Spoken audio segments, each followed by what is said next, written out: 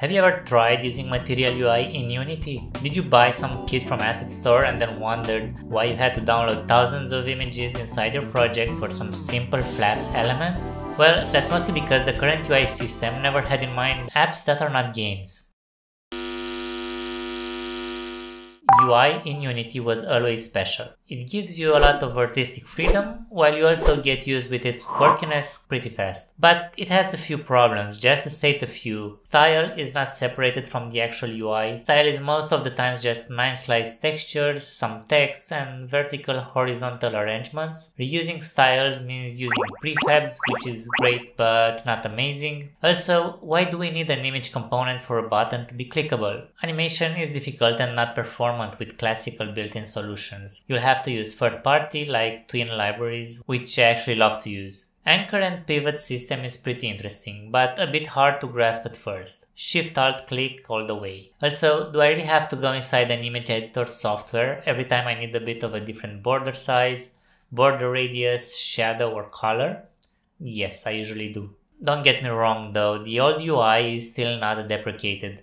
There are great third-party libraries that solves many issues I stated. We still need it for special UI elements or for world space UI, for example for VR use cases. But for classical UI use cases, you really have to know. Okay, so Unity is slowly transitioning towards this new UI system named UIToolkit, where all the UI is held inside XMLs. Unity XMLs. Styles can be inline, but now you have the option to keep them separated and reusable using USS files inspired from the web CSS, while all the behavior is left to be inside C#, just like web does with JavaScript. The good news is web is a proven way to responsive UIs, so it shouldn't, at least in theory, be a lot of trial and error until Unity gets it right. From now on, all the UI will be separated in these documents far away from our game scene, so separation of concerns is way improved.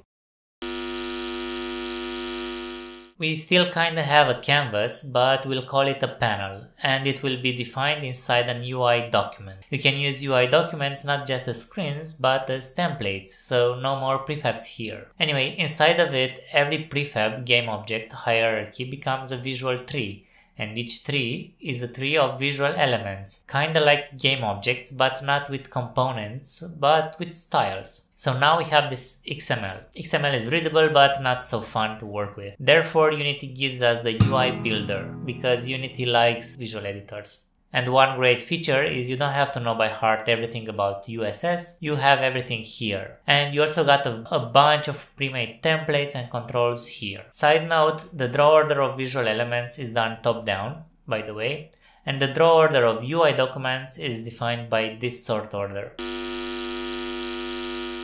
Unity kinda tossed away the old styling system with small exceptions, deciding that web developers did it better before. So better learn a bit of CSS if you wanna be good with this. One interesting particularity to web is that we don't use all the other display types, but we kept just one, the flex. So focus your learning journey on around CSS flex. Link in description, by the way.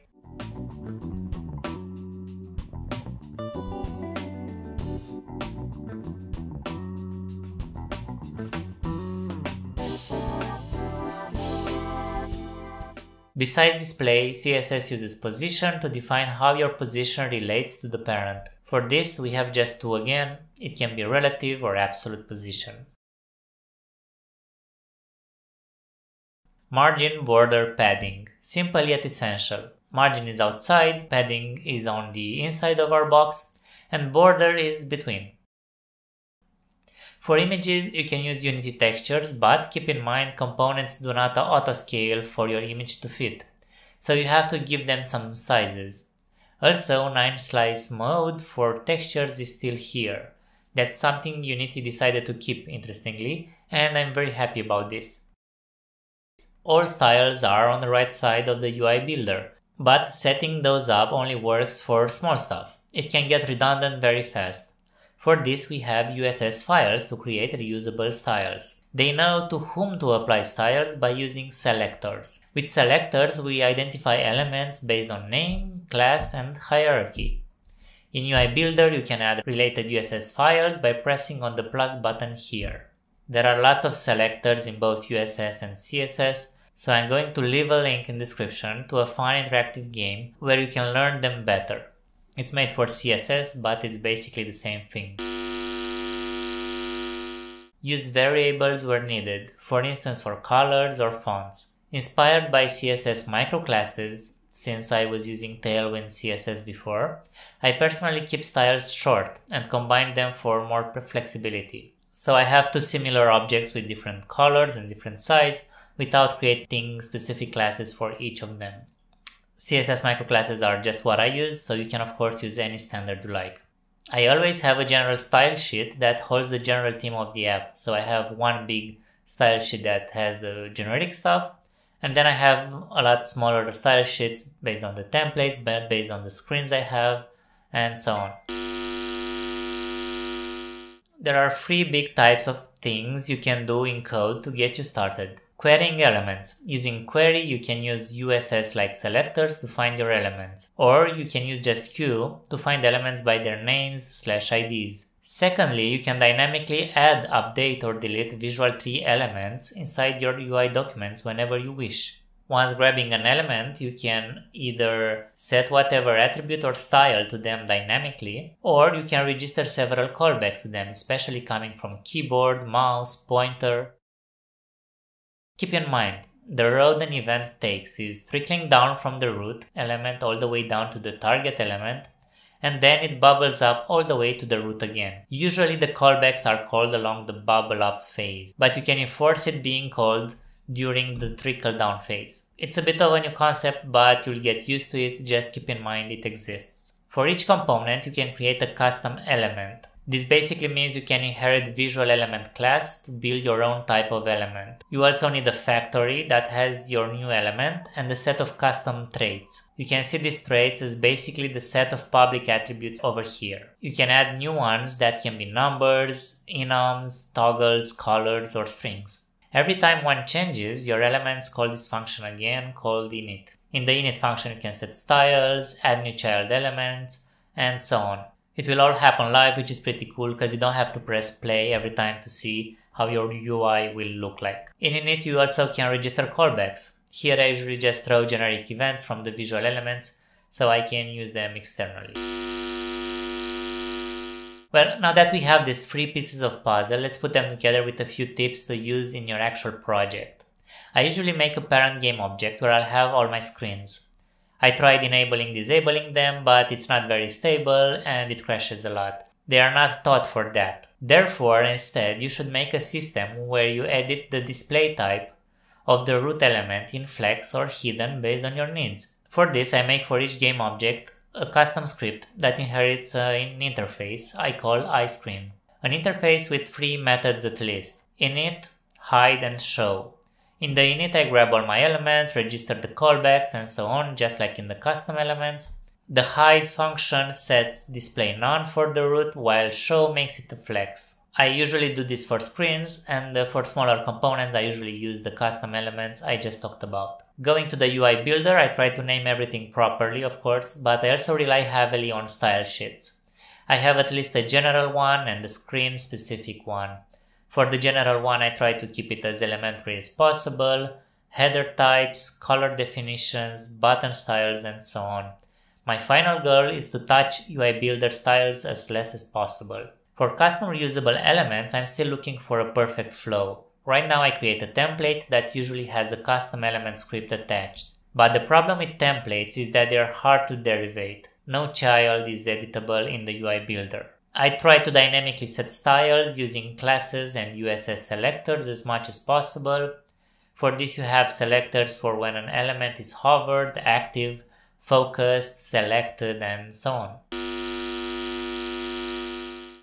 The last thing I'd like you to know about UIToolkit is what you can find here in Window, UIToolkit. You have here three things. The first one is called samples. For instance, you can see here what styles there are and what each style does. You can see how to create a button and how to attach a function to its mouse up event. You can learn to do scrollers, toggles, radio buttons, text fields, and much more. Just looking through all these things can actually be a good first step on how to use UIToolkit. The second thing I wanted to show you is using the debugger. This debugger is amazingly simple. So basically we select here the game view, so this part, and then we can see all the visual elements that are active here. More than that, I can just press pick element and select whatever element I want. And just like in Google Chrome, I can edit all these CSS functions and see live changes on the UI. One thing to note is you should keep those and do the changes in your CSS files afterwards. The last option inside Window UIToolkit is the event debugger. This debugger is for all the events that happen inside our game. And now you can see here all the move events, all the click events. You can learn more about them. You can see what elements they went through, how they propagated. It's a great tool to use whenever your clicks or other events don't go through, whenever you feel like they don't work. Great, that's the gist of it. It's an exciting time for UIToolkit, as every month or two Unity brings great improvements on this. Meanwhile, you can get used with the system and you can already consider it production ready if you're ready to tackle some issues on the way. Once you understand what USS has to offer and understand how Flex works, when to use pixel, when to use percentages, absolute versus relative, you're basically good to go. I strongly encourage you to start using this toolkit as it's a proven way to create UI systems, since it's already a proven system on the web. But I also encourage you not to 100% ditch the old canvases. Keep them around for some specific use cases you have, especially when UI is integrated in your worlds and not just on screen, such as VR apps. If you'd like to see more Unity system overviews, please like, subscribe and suggest in the comments what else should we try synthesize in a video or two. See you next time!